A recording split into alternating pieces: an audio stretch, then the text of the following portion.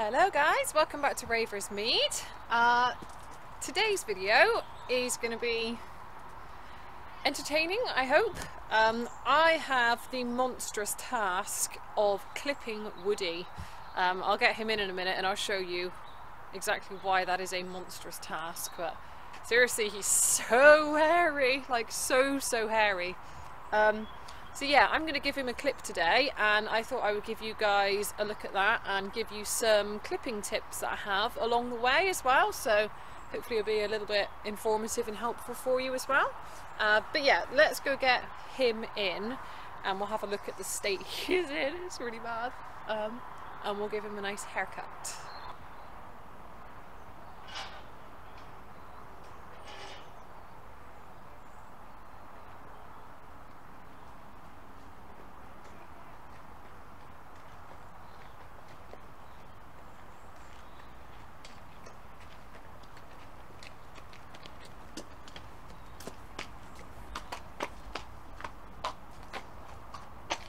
Alright, let's take a look at this mess monster. Say hello, Woody. I have literally been putting this off for a week, maybe 2 weeks now. Oh no, he's a bit sweaty. That's not a good start. So yeah, that's first tip of the day. Trying to clip a dirty or sweaty horse does not usually go well. The blades usually get kind of stuck on it and they just don't enjoy a dirty coat, so I'm not sure how well this is going to go actually. Maybe I should have done it this morning when it was cooler, but trouble is he's sweaty at any time of the day at the moment because he is ridiculously hairy. So let me show you. Check that out. Look at all the bum fluff. He's got all that. Look at the fuzzy tummy. Look at it. And that is. And you can see all up here where he's been hot and sweaty, and I mean, look at that ear fluff. Look at that.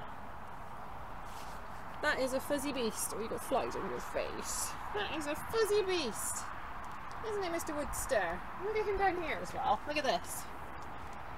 Look at all those fuzzy bits.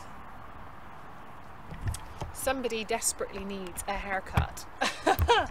But yeah, I think first thing I'm going to do is I'm going to give him a brush because I was hoping he would be clean, but he is not. He is sweaty and kind of disgusting. Just rubbing my hands over him there and I've got like sweaty yucky stuff on me, so clippers are not going to enjoy that, so I'm going to give him a quick brush and then I'll get everything set up and hopefully they will get through this mess of hair that is sitting before me right now. Should we get you all tidied up, handsome? Let's do like a before and after shot, shall we? So here's the before shot, and then maybe later on I can do some cool editing stuff or something and do a side by side, but here he is.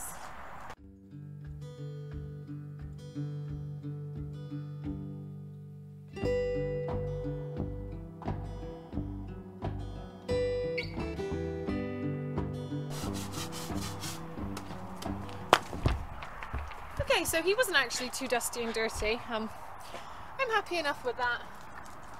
I've clipped dirtier horses than this before and it's been okay, so and it's not like we're going anywhere in the immediate future, so if he does have a few tram lines, it's not going to be the end of the world. But yeah, one of the main reasons you're going to get an untidy clip, if you ever get like tram lines or chunky bits or the blades just aren't cutting well, one of the main reasons for that is going to be because your horse has dirty hair. Clippers are not great on dirty, greasy hair, so ideally you want to give your horse a bath before you clip them.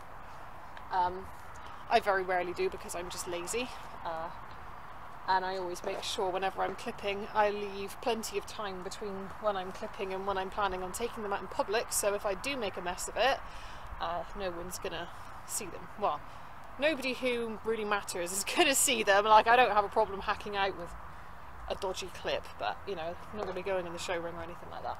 So I'm going to go and get my clippers set up. Now, I have a feeling that I didn't clean them last time I used them because I think there's been beard trimming going on, and then they've been chucked back in the box, and then the box got hastily put away while I was tidying up, and then yeah, so they may be a bit of a mess. So let's have a look at that. Okay, yeah, so these are pretty rusty, actually. That's not good. I mean, they're salvageable. They're not awful, actually. They're just a bit neglected, but good bit of oil and a good tidy up and they'll be as good as new. I'm not going to bother taking these apart and cleaning them because I am about to use them, so I'm just going to chuck a load of oil on there, get these blades nice and greased up, and then we're just going to crack on and go for it, and I will give these a proper clean when I'm done. I vaguely remember the last time I clipped, I went through this where I hadn't bothered to clean them properly before I put them away. Oh.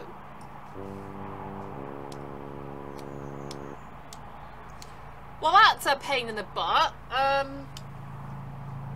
Battery's not working. Huh. I'm going to see if I can find my other battery. I'm sure I charged this. This was charged, so I don't know why it's not working. This vlog is rapidly going down the toilet, guys.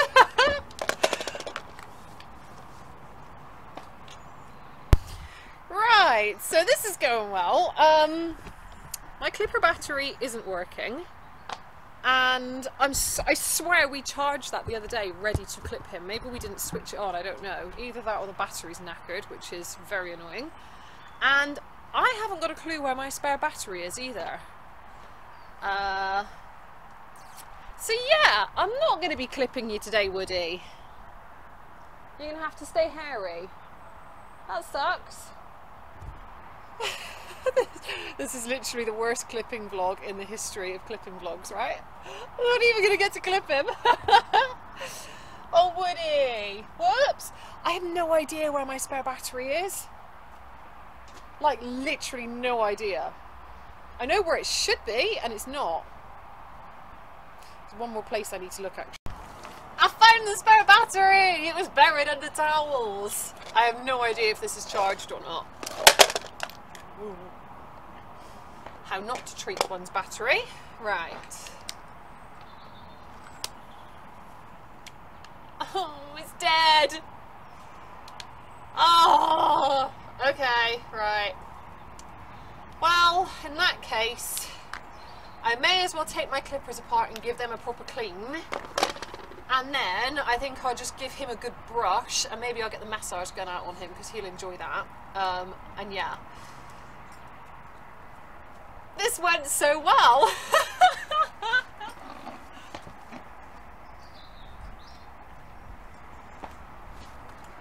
Okay, it's fine because I can just show you guys how you are supposed to clean and put away your clippers rather than what I did last time, which is just chuck them away filthy. And I don't know if you can really see, I don't think this camera's going to focus, but they're kind of like rusting a little bit. So yeah, when you finish clipping and you go to put your clippers away, if you don't want to end up with rusty knackered blades and jammed up clippers in the future, you want to take it all apart and give it a good clean and a good oil. So to get all of this off, you have to unscrew this little knobby here, which always takes an eternity.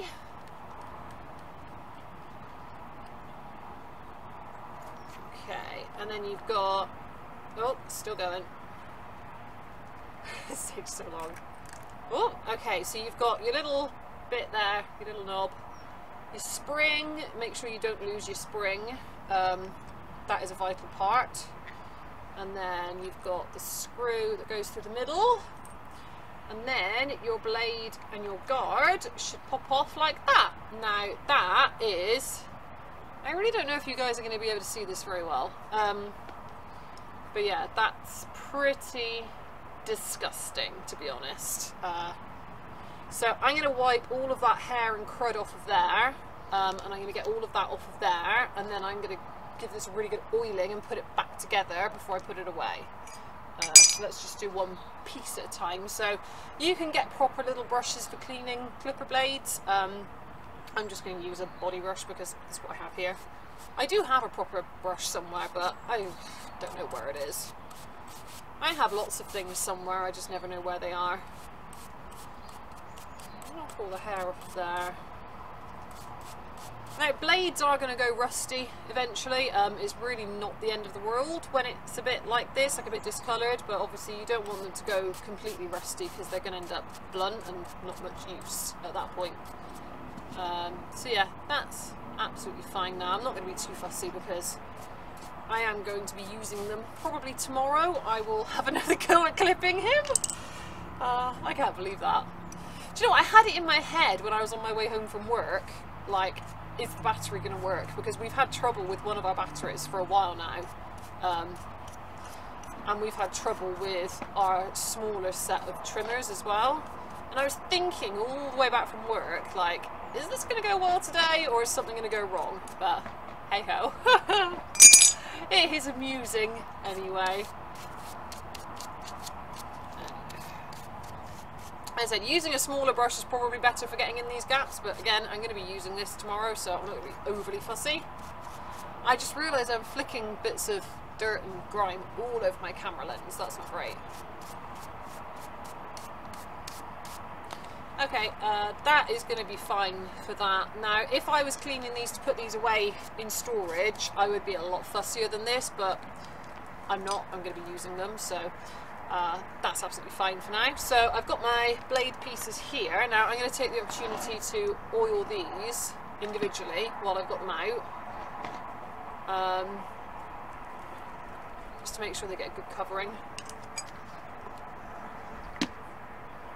Now if I was being really fussy, I could get like a little rough edge of a sponge and knock that rust off, but I'm really not that fussed. Okay, so to put your blades back together, you want this piece first. You've got your clipper blades.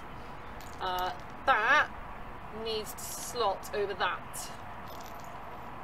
So, like that, on there.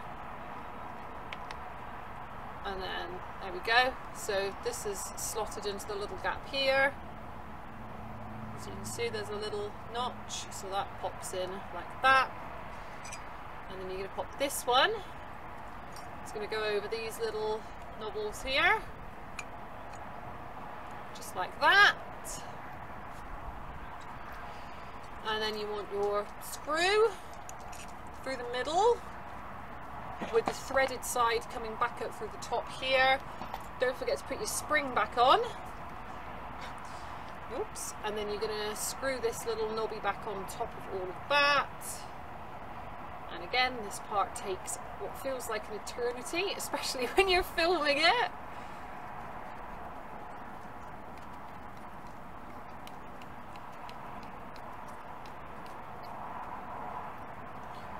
Now, to tension these correctly, you're going to want to tighten this up as much as you can, just hand tight. You don't want to force it or anything or jam it. So as tight as it goes comfortably, and then you want to go back 1.5 turns. So you've got a little notch on here to indicate. So I want to go back 1.5 turns, and that's going to correctly tension the blades for clipping. So I'm going to do that now, ready for when I use them tomorrow. So it's 1.5. Okay.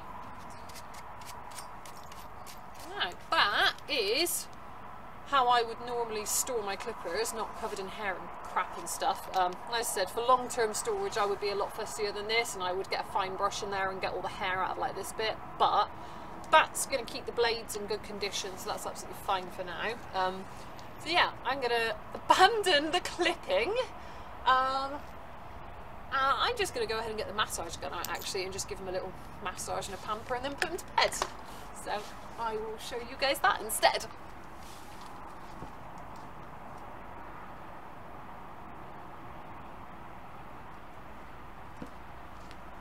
So this thing, we've been really having some fun with this. The horses love it, like so much.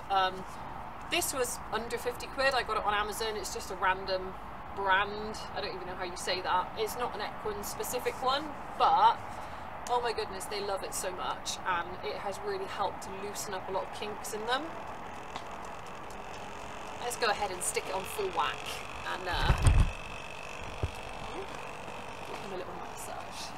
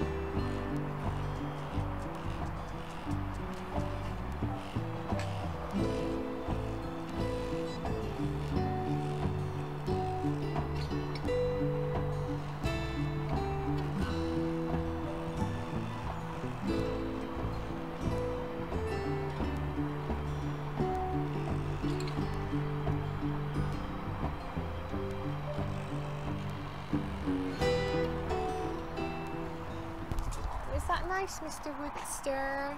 That nice and relaxing. Yeah, you're nice and mellow. No, they absolutely love that. It's very relaxing, isn't it, sweetie? And as well as it being really nice and really relaxing for them, it's actually been really interesting and helpful for me, because when you go over a tender spot, you get a very obvious reaction from them. And it's been really interesting to see where their tender spots actually are. Like, I had a hunch with a fair few of them, but obviously because that device has the ability to sort of go into deep tissue massage, it's actually been revealing a few tight spots and a few knots in places that I didn't think they had any, which we're working on now. It's just been really interesting to see where all their little tender spots are and hopefully get some of those worked out. He's doing a lot better for it, actually. So the first time I used it on him, he had a lot of tension in the sort of the side of his back. I think it was mostly on this side, but a little bit on his left side as well. And that's all but gone now. That's significantly improved. And with Blue as well, he had a lot of tension sort of in this area. And those muscles on him now look fantastic. They're really soft and sort of pliable, and yeah, he just looks a heck of a lot more comfortable in it. Yeah, oh seriously, that thing gives such a relaxing vibe. It's awesome.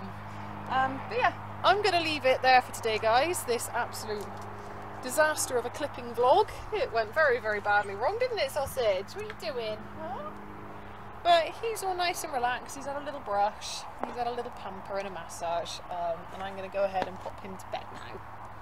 And we will resume tomorrow and see if we can have another go at getting him clipped. Hopefully one of my 2 batteries will actually charge and hold a charge.